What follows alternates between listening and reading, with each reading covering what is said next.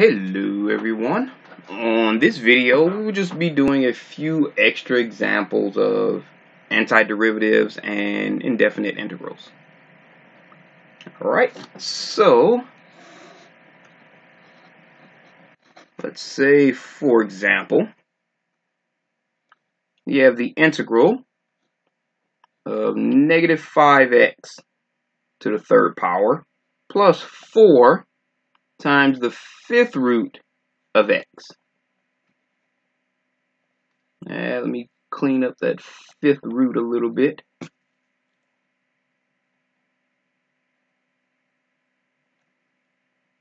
Times the fifth root of x over 4x.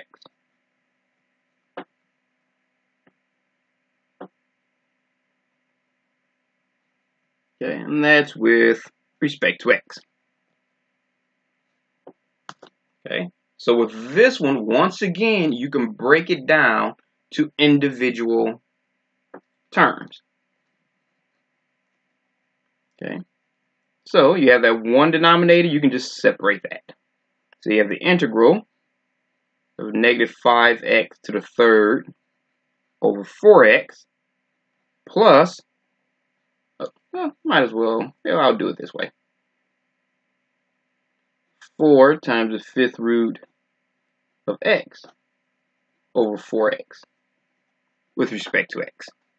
I was going to skip a step, but I figured, nope, go ahead and just go all the way through so it makes sense to you. Okay, let me make that 5 a little smaller. There we go. Alright, so remember, all you have to do is distribute your integration sign to both terms. So that will give you the integral of negative 5x to the third over 4x with respect to x plus the integral of 4 times the fifth root of x over 4x with respect to x. Alright, now once you do that, you go ahead and simplify each term. Okay, so you have negative 5 over 4. Remember, that's a constant, so if you want, you can get that constant and just bring it out to the front. You have negative 5 over 4. You have x to the third divided by x to the first. Remember, that's just x squared. That's the integral of x squared with respect to x. Okay, plus, we can kind of simplify those two. Okay, because we know that, we kind of do the work on the side here.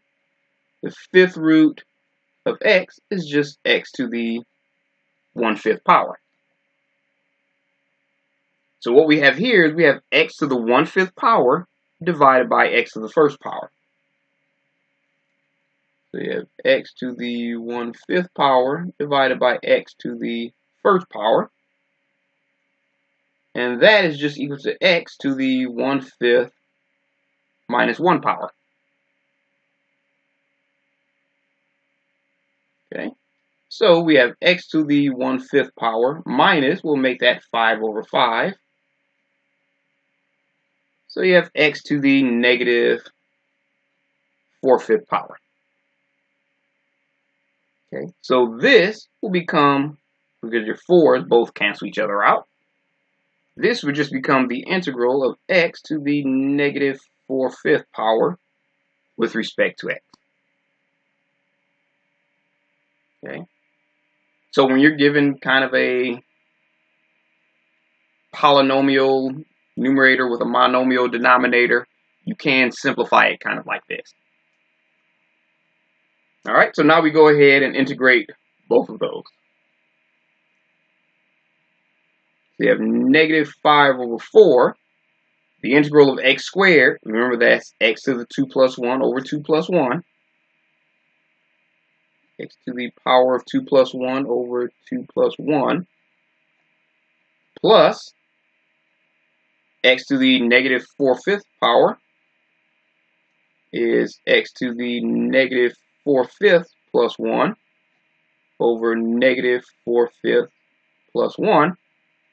Remember, this would have your plus c, and this would have a plus c. If you add those two plus c's together, you get another constant, so that's just one big old happy plus c. All right, so if we go ahead and simplify each one of those terms even further, you have negative 5 over 4 times x to the third over 3 plus x to the negative 4/5 power plus 1 is x to the positive 1/5. So you have x to the 1/5 power over 1/5 plus c. Okay, so if we go ahead and simplify those, you have negative 5 over 4 times 3, which is 12. So you have negative 5 over 12 times x to the third, plus, if you multiply the numerator and denominator by 5 over 1, you get 5x to the 1/5 power plus c.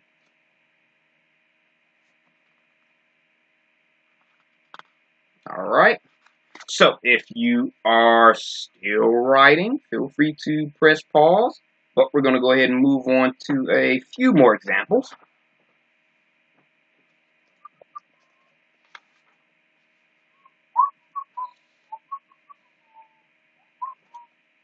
Okay, so let's say, for example, we have the integral of 7 over x squared plus 1 with respect to x.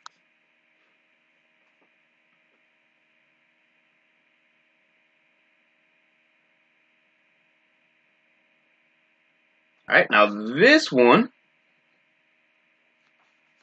you go back a little bit to our first video.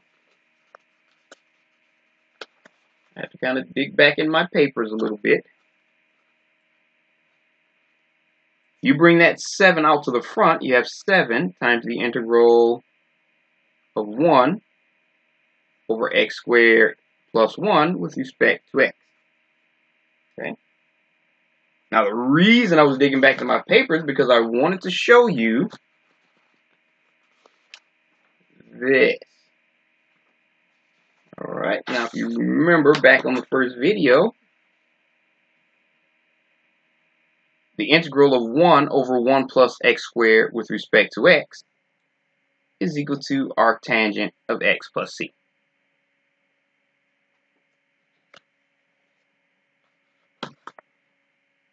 Okay, so here, what you have is you have 7. The integral of 1 over 1 plus x squared with respect to x is just equal to arctangent of x plus c. This is just your arctangent of x.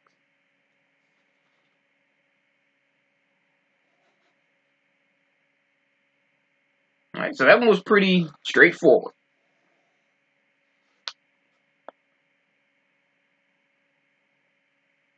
All right, so what about, if you have the integral 10 times sine of x over cosine squared of x with respect to x.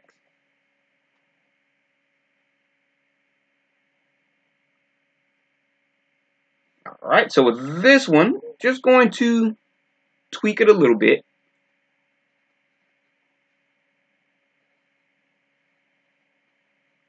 So we're going to rewrite it. I'm just going to write down the original.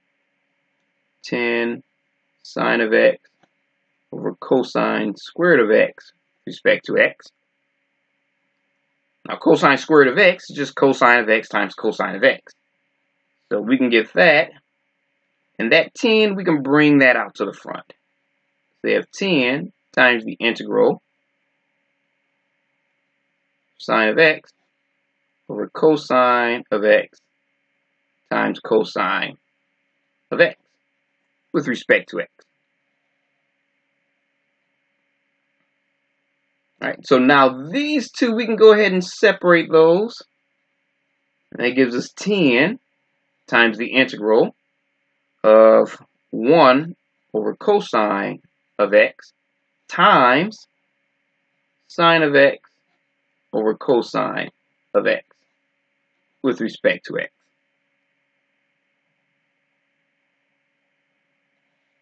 All right, now how does that help us? Because we have 10 times the integral, 1 over cosine is secant. So you have secant of x times sine over cosine is tangent times tangent of x with respect to x. All right. So once again, going back to the paper or the notes that we had on the last video, we know that if we have the integral of secant and tangent,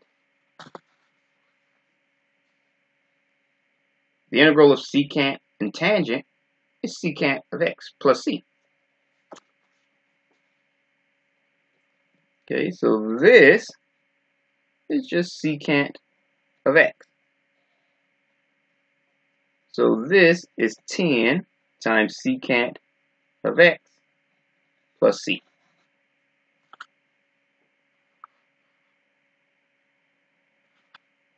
All right. So if you are still writing, feel free to press pause, but we're going to go ahead and move on to our next example.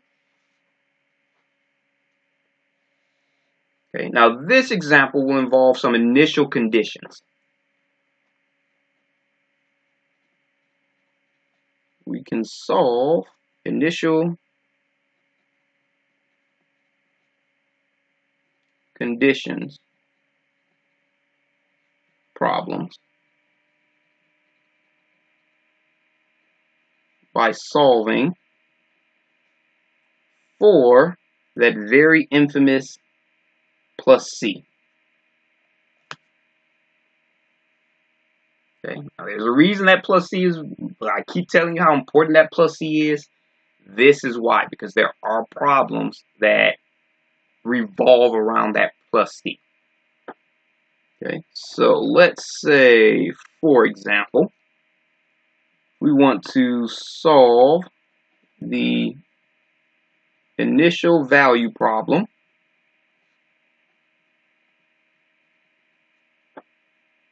the derivative of y with respect to x is equal to -5 secant squared of x minus 2. And let's say we know that y of 2 is equal to -1.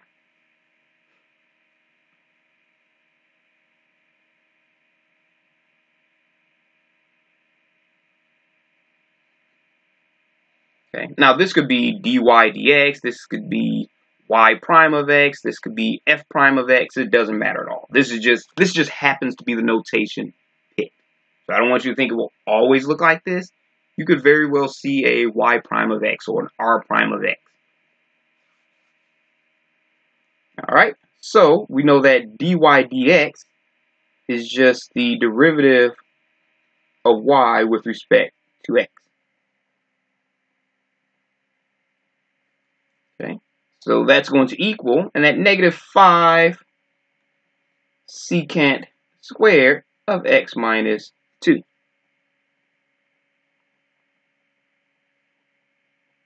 All right, so what do? We integrate both sides. Okay, we know that the derivative and integral will cancel each other out, so that leaves us with just y. Okay, so y equals -5 secant squared of x minus 2 with respect to x.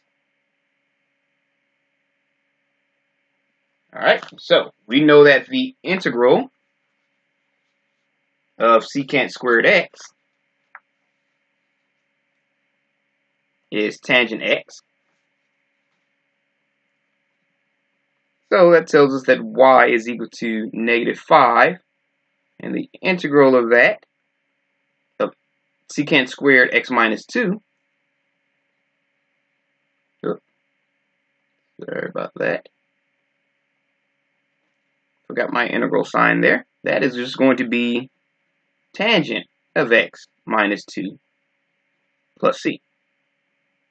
Okay, because this is just tangent of x minus 2 once you integrate it. So let me clean up that. Look like it's a little bit fuzzy there. Ah, that's better.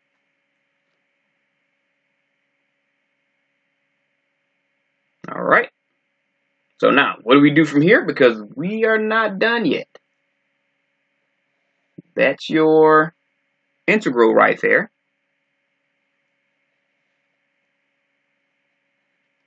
Okay, but we know that this is our initial condition. Okay, so we know that y of 2 is equal to negative 1. I know you're thinking, okay, that's all fine and dandy, but how does that help us? Okay, so that means that this,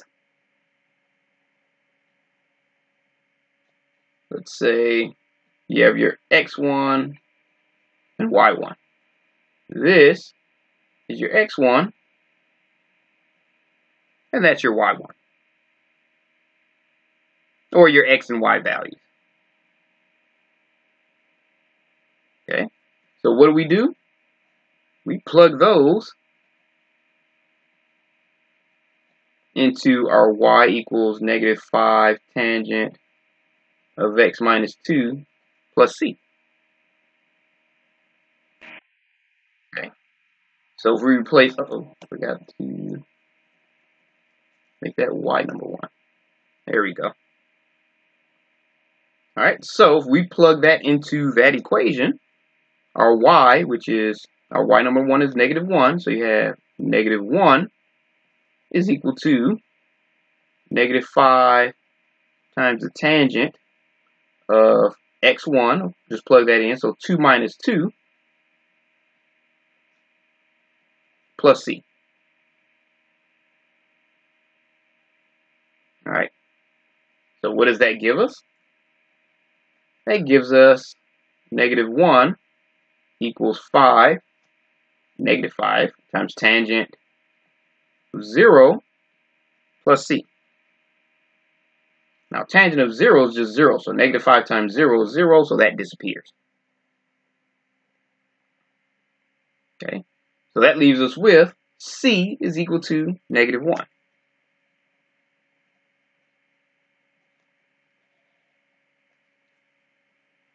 Okay, so now that we solve that, we just get our integral, and we replace the c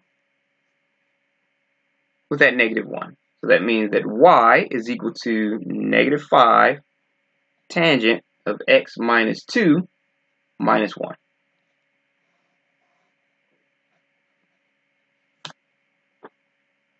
Okay, so that's why that plus c is so important. Because a lot of the times you will have to solve for it. All right. So if you are still writing, feel free to press pause. But we're going to go ahead and move on to our next example.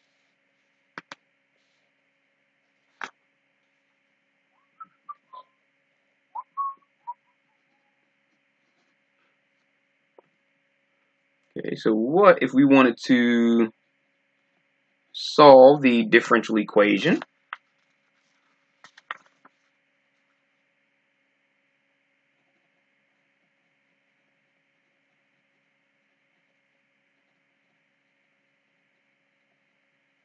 Let's say for problem A,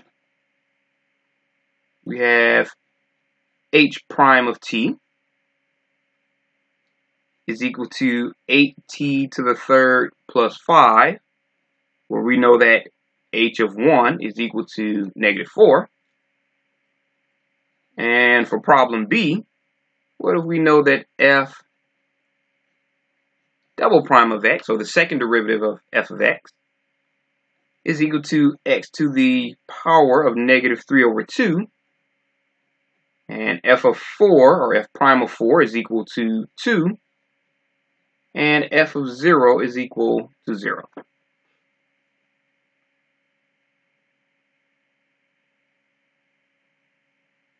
All right, so whenever you have derivatives or second derivatives or third derivatives or fourth derivatives, it doesn't matter. Here's a hint that you can apply to any of them. To solve for the function, excuse me, if you have a first derivative, integrate once.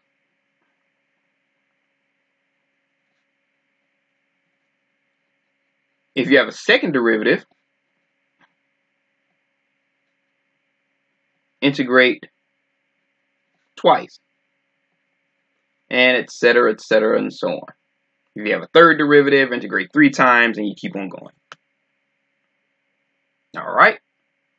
So let's go ahead and solve for problem A.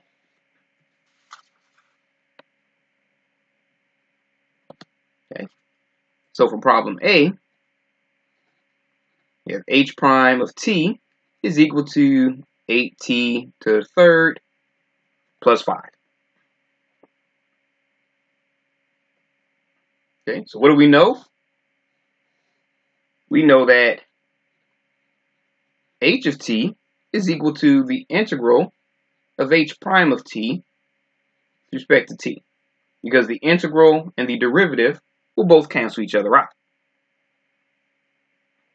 All right, so that means our h of t is equal to the integral of our h prime of t, and our h prime of t is 8t to the third plus 5.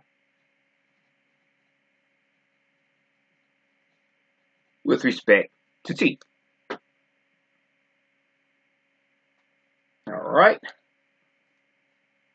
So we can go ahead and distribute our integral. So we have the integral, that 8, we're going to go ahead and bring that out to the front, 8t to the third with respect to t, plus the integral of 5, we're going to bring that 5 out to the front, 5 with respect to t. Okay, so we know we have t to the third, so we raise that plus 1 and divide that plus 1.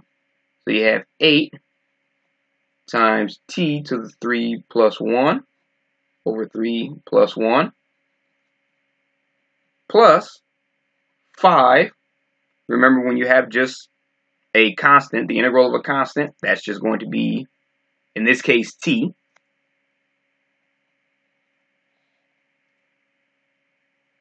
Okay, then you have plus c here and a plus c here. You add those two plus c's together, you still get a constant that we will call c. Or c number 1 and c number 2, we'll just make that c. Okay, so if we go ahead and simplify this even more, that gives us 8 times t to the 4th power over 4 plus 5t plus c. Okay, so if we go ahead and simplify this all the way, we end up with h of t equals 2t to the 4th plus 5t plus c. Okay, so I'm just going to underline it. Okay, because now, just the fact that we know from our question that h of 1 is equal to negative 4, we can solve for that c.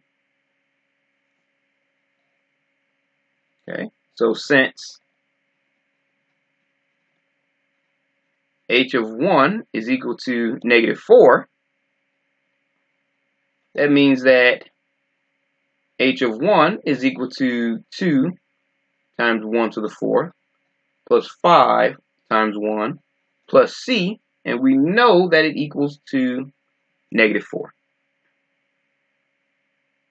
All right, so really, if we just focus on this part, we can solve for our c.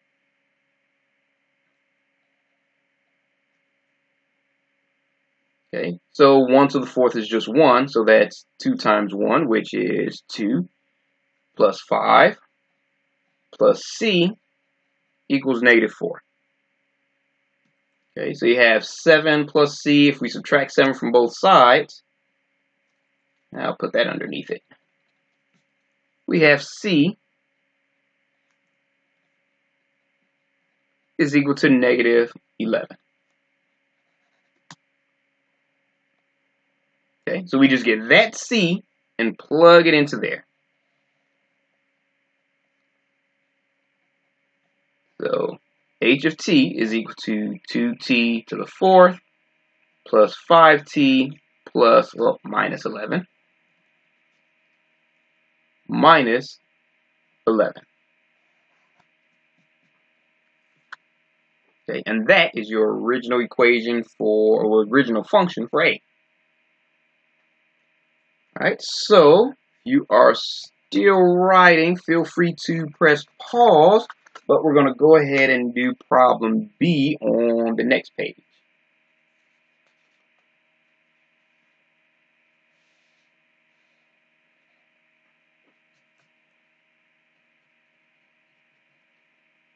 Okay, so for problem B, we have the second derivative of f equal to x to the negative 3 over 2.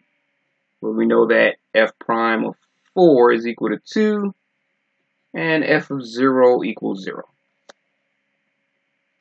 Okay, so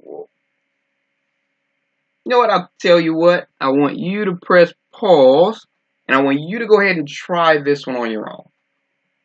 Okay, remember when it's one derivative, you integrate once. When it's two derivatives, like this one, you integrate twice.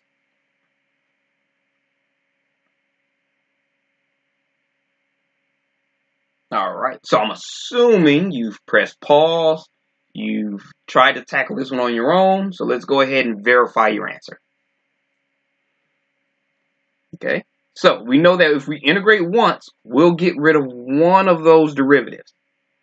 So f prime of x is just equal to the integral of the second derivative of x with respect to x. So when these two cancel out, this integral will cancel out one of those derivatives. Okay, so our f prime of x is just going to equal the integral of our second derivative, which is x to the negative 3 over 2 with respect to x. Okay, so we know that this integral would just be x to the negative 3 over 2 plus 1 over 3 over 2 plus 1 plus c. Well, we'll call this c number 1 because we have to integrate twice.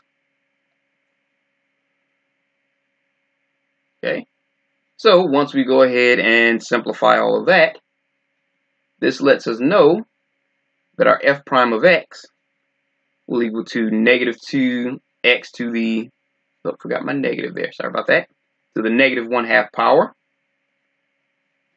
plus our constant. Or if you wanted to, you can write it as f prime of x is equal to negative 2 over square root of x plus our constant.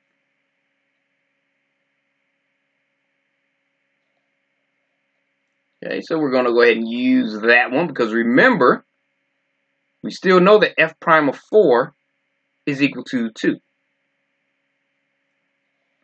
Okay, so this is our f prime of x. So since f prime of 4 is equal to 2, using this one, we know f prime of 4 is equal to negative 2 over square root of 4 plus our constant. And we know that is equal to 2. All right, so just using this portion, we know that negative 2 over square root of 4 is just negative 2 over 2. Okay. Oh, that's right. We're just using the right side for this one. We have negative 2 over 2 plus C1 equals 2. Okay, so we have negative 1 plus C1 equals 2. If we add 1 to both sides, our C number 1 is equal to 3. Yeah, I'll just underline it instead of circling it. Okay, so that tells us that our f prime of x is equal to negative 2 over square root of x plus 3. All right, so we're halfway there. Remember, we still have that first derivative. That integration only knocked out one of those derivatives, so we have to do it a second time. All right, so let me go ahead and just make a little barrier there so it doesn't all flow together. Okay, so we know our f of x, because we want to get rid of that extra derivative, is equal to the integral of f prime of x with respect to x. Okay, so since this is our f prime of x, but since we're going to integrate, we're going to go ahead and change that to that one. Okay, so we know that our f of x will equal the integral negative 2 over square root of x plus 3. But we're going to go ahead and rewrite it as negative 2 times the integral of x to the negative 1/2 dx, because remember, we'll go ahead and distribute that integral, plus 3 times the integral of dx. Okay, so all I did was, once I distributed the integration sign, that negative 2 over square root of x, I just rewrote it as negative 2 times x to the negative 1/2. That's what got me there. All right, so if we go ahead and integrate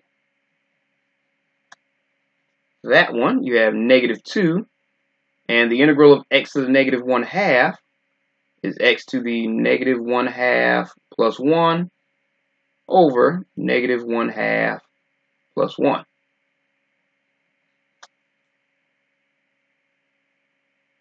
Okay, plus the integral of 3 with respect to x is just 3x. Okay, so if you have a plus c1 number 1 here and a plus c number 2 here, add those together and you get your plus c. All right, so keep on going and simplify this. We end up with f of x equals negative 1/2 plus 1 is positive 1/2, so that will be 1/2 times this, that would be negative 4 x to the positive 1/2 plus 3x plus c. Oops, sorry about that. Okay, so we have our f of x. All right, but if you look at your original problem, we know that f of 0 is equal to 0. Okay, so since f of 0 is equal to 0, we know that f of 0 is equal to negative 4 times 0 to the 1/2 power plus 3 times 0 plus c.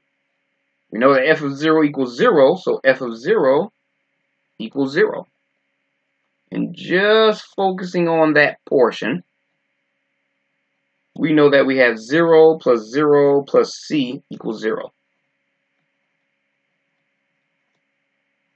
So that lets us know that c is equal to 0. So what does that tell us? That tells us that our f of x is equal to negative 4x to the 1/2 power plus 3x plus 0. Where you don't really have to put that 0 there. And that gives you your final answer. Alright, so hopefully this made sense, and I will see you on the next video.